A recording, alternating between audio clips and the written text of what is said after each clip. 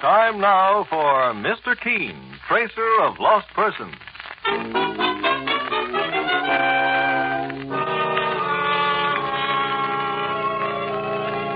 Now for Mr. Keen and the bride and groom murder case. Our scene opens in a roof garden restaurant which is located atop a 14-story building in mid-Manhattan.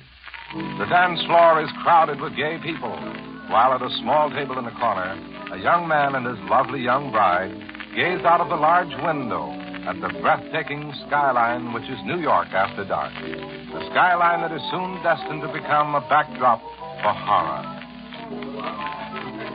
Oh, what a fascinating restaurant this is, Roy. It's one of the most popular in New York, Olivia. Just look at that view through the window. Yeah, there's a terrace that goes around the roof. It isn't very cold this evening. Would you like to go out and see what New York looks like at night? Oh, I'd love to, darling. Okay, let's go. Out this door.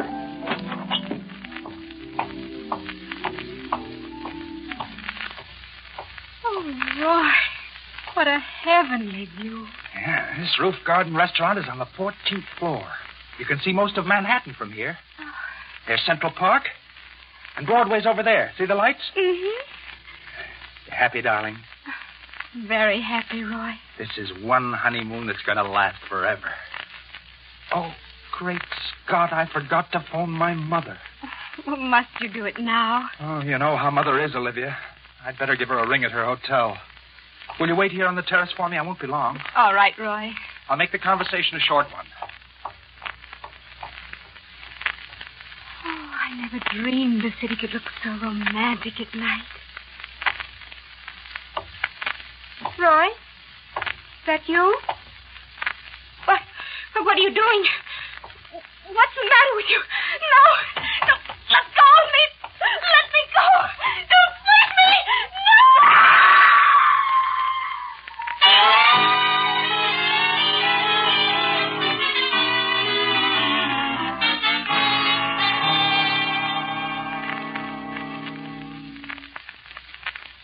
When I returned to the terrace, Mr. Keen, there was a crowd there. That's when I learned that Olivia, my bride, had been pushed off the roof to her death on the street below. Were there any witnesses, Roy? Well, if someone had seen the killer, I wouldn't have come to you, Mr. Keen. The case would be an easy one for the police to solve. But if there were no witnesses, young fella, how do you know it was murder? Olivia would never have killed herself. My partner, Mike Clancy, didn't mean it that way, Roy. Maybe she slipped or lost her balance. Well, that couldn't have happened. The railing around the terrace was several feet high. Besides, the police are almost certain it was murder. Why, Roy? Well, there was a slight drizzle in the air last night, Mr. Keen, and there were footprints near the spot where Olivia was standing. The police deduced from the footprints that Olivia must have struggled before she was pushed over the rail. I see. If we had only been married a week, Mr. Keen, we'd come to New York on our honeymoon. Olivia was the most wonderful girl I've ever known. You mustn't let this tragedy ruin your own life, Roy. You're young. You've got to learn to live with your sorrow. It would make it a great deal easier, Mr. Keen, if I could get my hands on whoever killed my wife. That job will be mine and Mike Clancy's. Now tell me, do you or your wife have any friends or relatives in New York? Olivia's half-brother lives here with his wife. Those are the only people we know in New York. My home is in Cleveland, Mr. Keen. Have you seen your wife's half-brother recently? Yes, he invited Olivia and me to dinner the night before last. We only arrived in New York on Monday. Oh. While you were telling me the story just now, you said you left your bride on the terrace and went to telephone your mother. Does she live in New York? No, but she arrived here yesterday.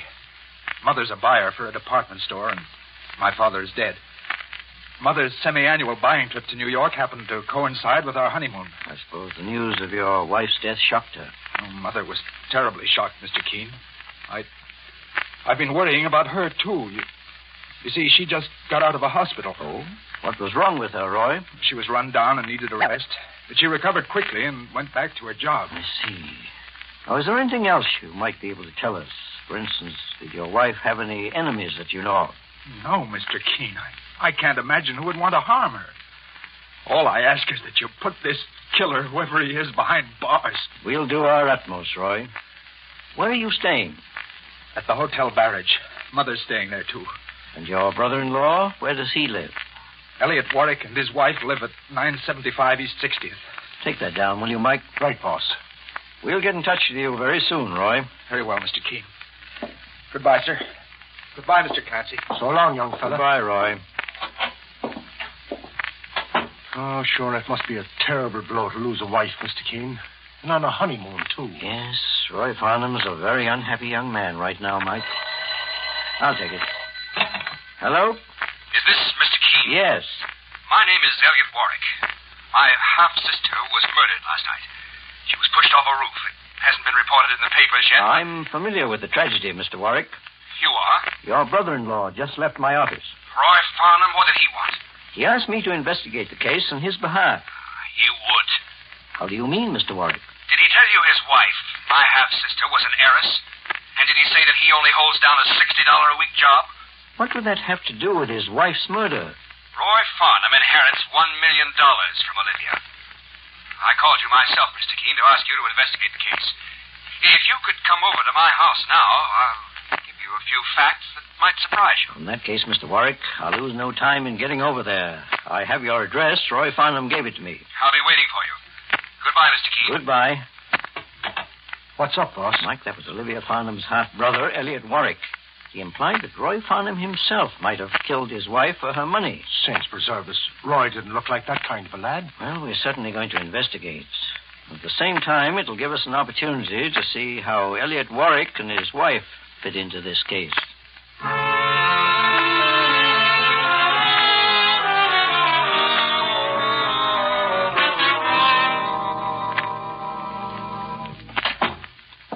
Come in, Mr. Keen. Mr. Clancy. Oh, thank you, Mr. Warwick. Jane, What is it, Elliot? Mr. Keen and his partner are here. I hope we're not disturbing your wife, Mr. Warwick. Well, she's been feeling irritable and out of sorts lately, but it's nothing serious. Jane, this is Mr. Keen and Mr. Clancy, the famous investigators. How do you do? How do you do? Pleased to meet you, ma'am. You know why they're here, Jane. Yes, Elliot. To investigate your sister Olivia's death. Well, I'm going to put my cards on the table, Mr. Keen, and you can take it any way you wish. I didn't like my husband's sister, and her death doesn't break my heart. How can you talk that way, Jane? Elliot, I'm no hypocrite. Olivia and I meant nothing to each other, and I'm willing to admit it. You're very frank, Mrs. Warwick. Mr. Keen, you'd have found that out yourself in any case. And I refuse to put myself in an embarrassing position. To say nothing of a suspicious one? If you're suggesting that I'm a murderer, Mr. Clancy, why don't you put me under arrest? Oh, just a moment, Mrs. Warwick. You're not under suspicion. My partner and I only want your cooperation, nothing more. Sure, and maybe I talked a bit out of turn, Mrs. Warwick. I'm sorry. That's quite all right, Mr. Clancy. I don't believe I can help you, Mr. Keen. Perhaps Elliot can. If you don't mind now, I'd prefer to rest for a while. I have a splitting headache. Go right ahead, Mrs. Warwick. I'll lie down inside, Elliot. All right, dear. Your wife's face looks familiar, Mr. Warwick. You may have seen her on the screen, Mr. Keen. She was a featured player in Hollywood before we married. Oh, she's given up her screen career? For my sake. Well, Mr. Warwick, if you don't mind, I'd like a more thorough explanation of what you suggested over the telephone. You said that Roy Farnham inherits a large fortune from his murdered wife, Olivia? Yes, Mr. Keen. Olivia married Roy only a few days before she was thrown off that roof and killed. Automatically, he becomes the heir to her estate, which is valued at over $1 million. $1 million estate? Yes, Mr. Clancy. To make myself clear, I'm accusing Roy of having murdered my half-sister for her money. You have any proof, Mr. Warwick? Proof? What more do you need than that, Mr. Keen? He was with Olivia on that terrace at the Roof Garden restaurant, wasn't he? That doesn't mean he pushed her to her death. Well, I'm just telling you what I know. The girl has an estate worth $1 million. Mr. Warwick, did you share in that estate as Olivia's half-brother? Why, no. It was left to Olivia by her father, who was my stepfather. We didn't get along. I moved from Cleveland to New York several years ago and lost touch with the family. Your accusation is a grave one, Mr. Warwick. And in order to be fair to Roy Farnham, I think I must tell him about it. I'm not afraid of him. All right. Do you intend to leave this house today? No. Then I'll phone you later. I may want to speak to you again in Roy's presence. Come along, Mike. Please say goodbye to your wife for us, Mr. Warwick. For just a moment, Mr. Keen. Yes? Nothing. I forgot what I was going to say. Goodbye, Mr. Warwick. Goodbye. So long, mister. Mike, we've got something to work on at any rate. Well, boss, Do you think that this fellow Warwick knew what he was talking about? Accusing Roy Farnham of murdering his own wife? We'll soon find out when we speak to Roy Farnham once more. Let's go over to his hotel right now.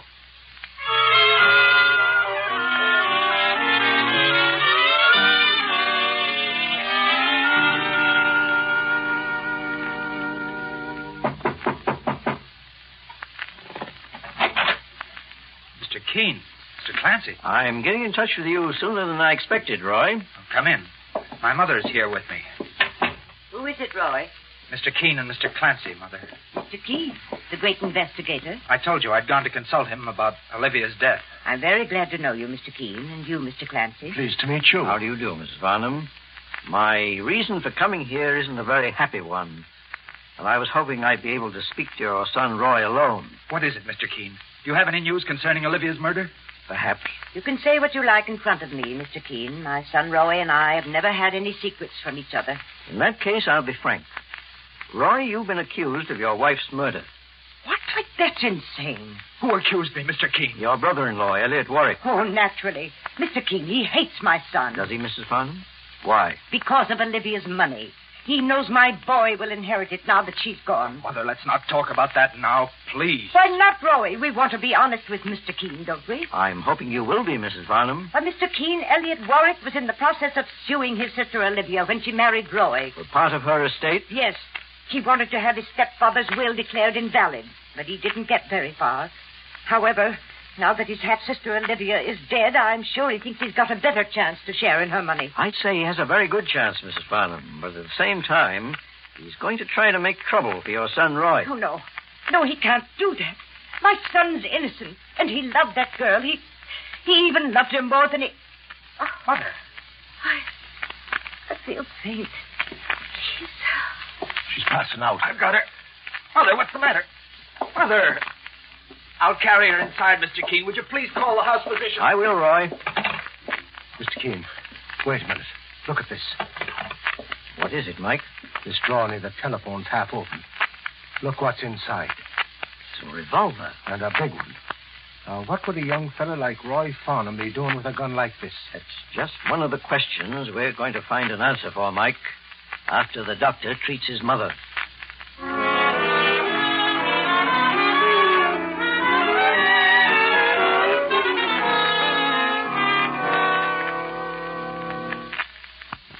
Mr. Keen, the famous investigator, and his partner, Mike Clancy, are investigating the death of pretty Olivia Farnham, a bride of less than a week, who was pushed from the terrace of a restaurant located 14 stories above the ground. At the moment, Mr. Keen and Mike are in the hotel suite occupied by the victim's husband, Roy, whose mother has just had a sudden fainting spell on hearing that her son may be implicated in the crime. A doctor has arrived, and after treating Mrs. Farnham, has left. Now, in the living room of Roy Farnham's hotel suite. Has the doctor gone, Mr. Keen? Yes, Roy. I was afraid Mother had a heart attack, but I guess it was nothing serious. She seems to be much better. She should be, young fella. There's nothing like a phony faint to get a chance to take things easy. I beg your pardon? What my partner, Mike Clancy, refers to, Roy, is what the doctor just told us. Your mother didn't faint. She only pretended to. But that's fantastic. Mother was upset, Mr. Keen, because you were putting me under suspicion of having killed my wife. Suppose we question her about that now. There's no need for that, Mr. Keen. Mother. The doctor was right. But why? Why did you do it, Mother? I think I can answer that, Roy, with your mother's permission.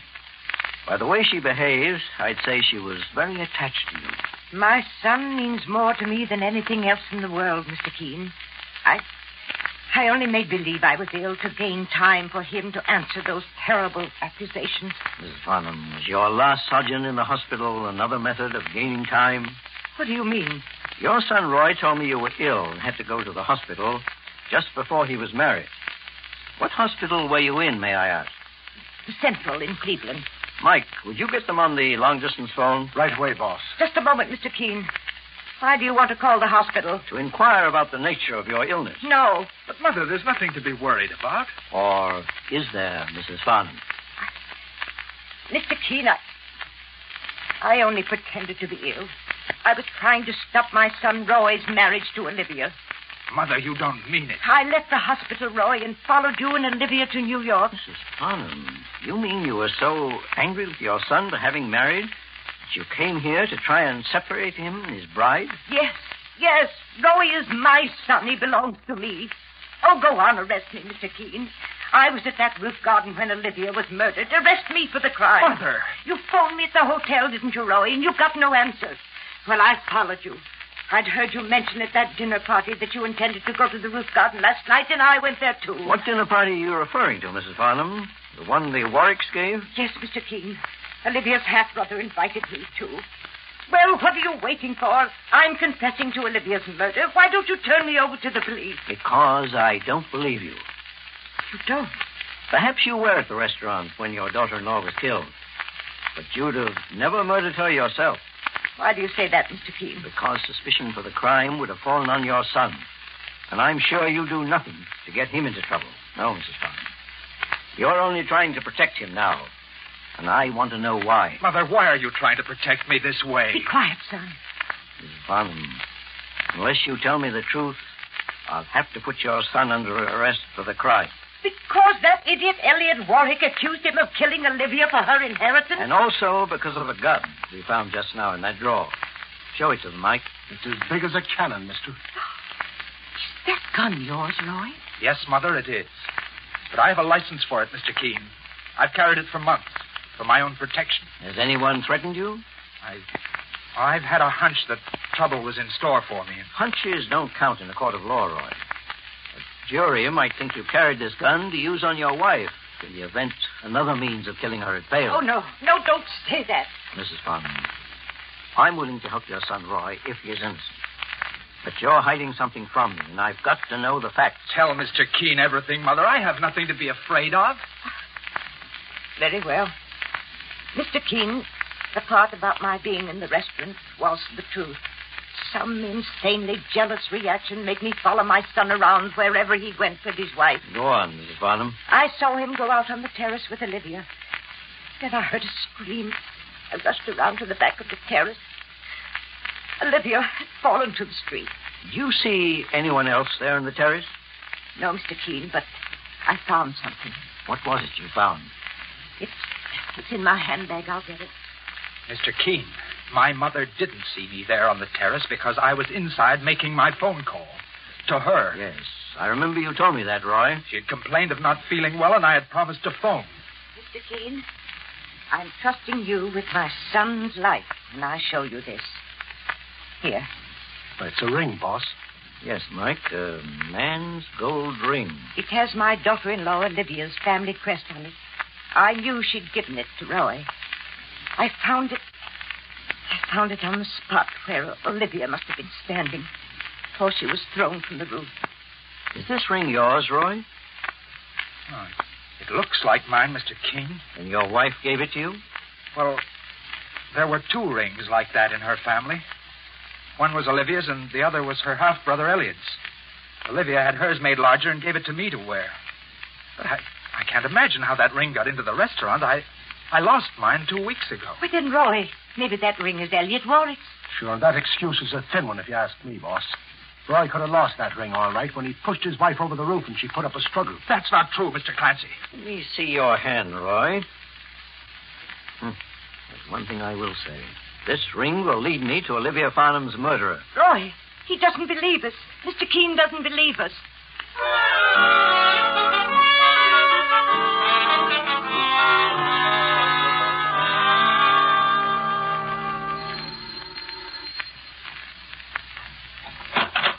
Oh, it's you, Mr. Keen, Mr. Clancy. Good evening, Mr. Warwick. Well, did you accuse Roy Farnham of murdering my half-sister? Yes, I told him you had accused him, and he in turn accused you. What?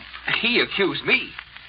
What's he trying to do, cover for himself? Mr. Warwick, I understand you were suing your sister to break your stepfather's will. Why, yes, but that's ancient history. I made up with Olivia long ago. Because you realized your lawsuit wasn't strong enough? I don't see... However, now that she's dead, I imagine you'll bring suit again.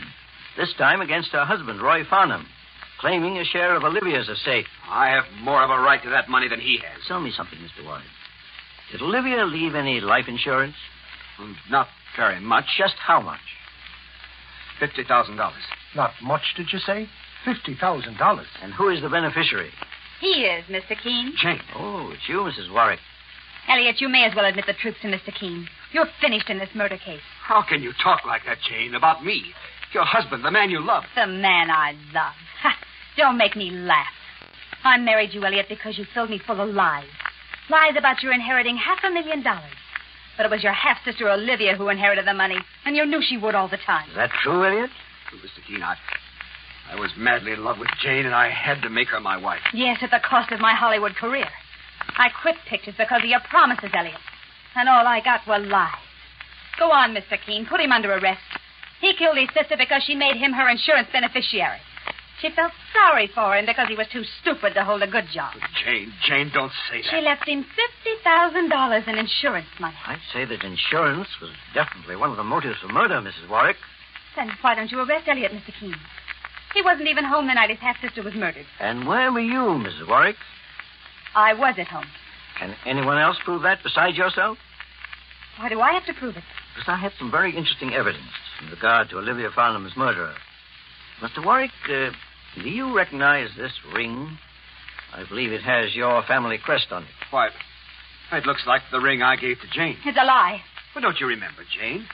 Olivia had a ring like that, and so did I. There was a family tradition about those rings. We were each supposed to give them to our future marriage partners when we were engaged. Then Roy Farnham had one too, Mr. Keen. Yes, given to him by his wife. However, this is not the ring he received. How do you know? It's much too small for a man's finger. Mr. Warwick, let me see your finger. That ring doesn't fit any of my fingers, Mr. Keen.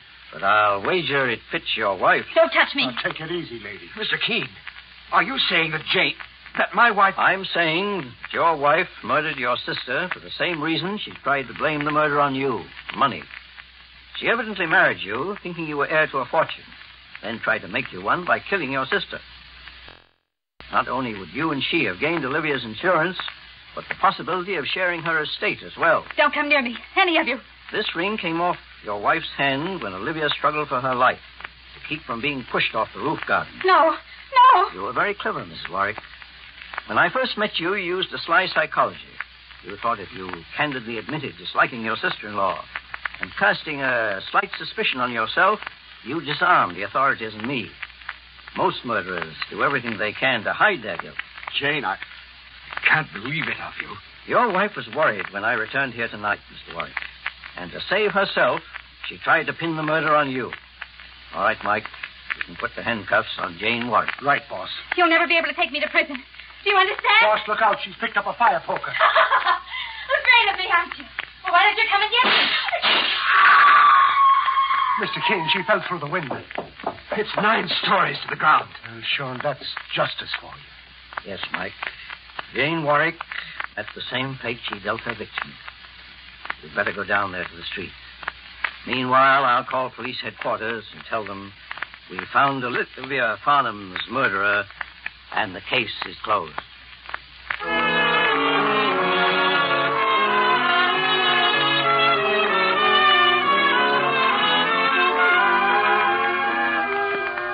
And so Mr. Keen finds the solution to the bride and groom murder case.